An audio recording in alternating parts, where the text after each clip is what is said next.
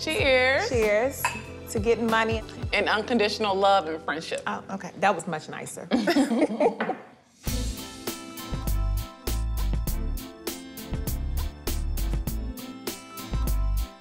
So then once you're done, you can sign your name in the bottom right corner. You still want to sign your name to your artwork because it's an original. Got it. And it's yours. That looks better on checks.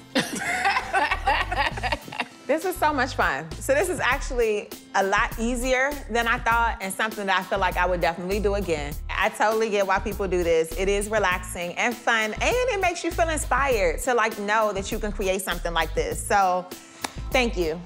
Thank you. Thank you for your time and you were your a great talent. student. Thank you. You did a great job.